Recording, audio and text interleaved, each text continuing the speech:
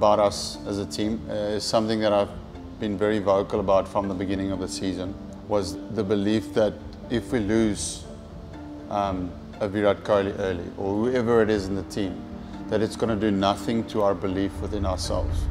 Because that's what I truly believe is going to make us win this competition. So as a dressing room, it's always having that belief in whoever else is coming, Shafane, David, whoever, everyone played their small little part for us to get across the line. So we don't rely on this one superstar innings that's going to win us the trophy. That will come.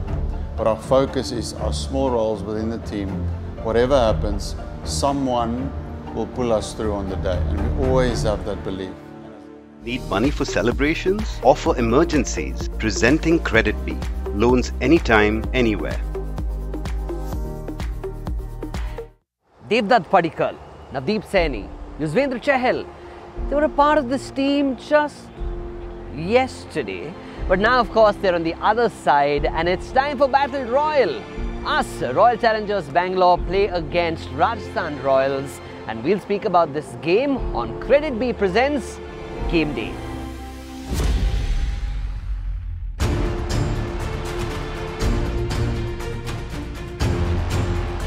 There are two ways for you to bowl a maiden over and pick a wicket. One is to bowl the way Harshal did against KKR, and the second way to do it is to still be like Harshal and just be out of the nets. That way you're giving away nothing. Harshal, thanks for being with us.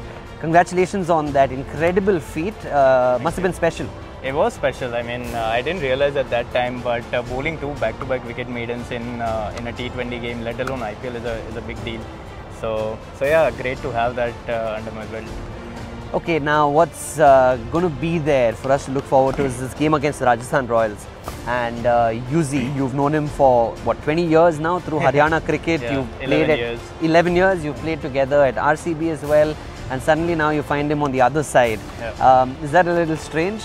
Yeah, it is a little strange, but you know, once we step onto the field, we are all professionals, and we keep the friendship outside of the field. Yeah. And there's going to be some banter before the game begins, but once we get into the game, it's all about the game.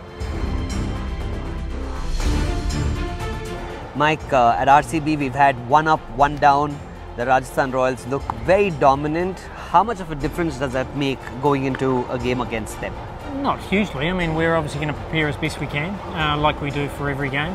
You know, we were just slightly off in that first game, obviously a tight match, and then we played really nicely in the second one in terms of absorbing a bit of pressure and then obviously being able to throw it back. So I guess from RR's point of view, they've been pretty dominant, so it's up to us to try and apply some pressure to them. And that's obviously what our preparation is all about.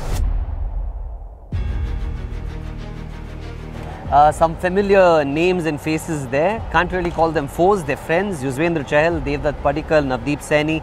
Does that help you as a coach because you've seen their game so closely? So does information get passed on? I think it probably helps both parties, really. I mean, they know a lot about us and we know a lot about them. So once again, it's probably just down to how well people deal with pressure on the day.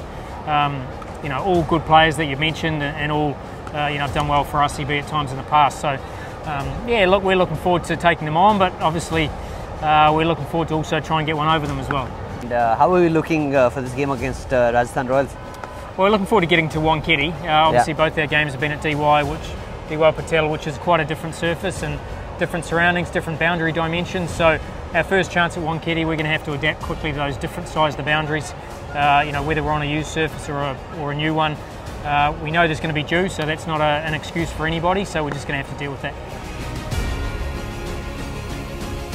Bowling in the power play on an Indian pitch, writing the song that binds the team together, or making coffee for the team, which one's the easier job?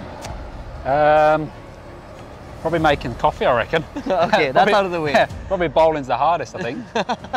A little birdie just dropped in a word saying that you're the man who's writing a song for the team to be able to sing together. What's that? Tell us a little more about it. Yeah, look, obviously after the last win, Captain Fats said, you know, what do we do at RCB after we win a game? And the answer was nothing. So, you know, the chat was, can we come up with something that sort of brings us all together and we celebrate our win in the dressing room. So, yeah, I've been handed the task of putting something together that hopefully we can sing next game.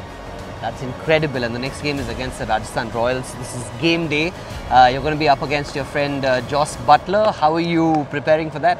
Yeah, well, hopefully he's off the back of 100, so hopefully he's used his runs up. But look, he's a brilliant player. He's done it around the world. So, you know, hopefully I can swing one back and get him early, and we can see the back of him early on. Let's talk about Glenn Maxwell. That's a question that's been pouring in from every corner on social media. When is he going to be out, and when are we going to see him on the field? Oh, look, it's pretty clear, you know, from a Cricket Australia point of view, no contracted players are available before the 6th of April. So regardless of when they arrive over here, no one can play until the 6th. So we've been well aware of that, as have every other side. So we've planned for that. Maxi will be with us and available from the 9th. Well, so that's all we have for you ahead of this game between RCB and Rajasthan Royals here on game day. It is going to be an exciting game, and we can't wait to watch it and cheer the team on with you.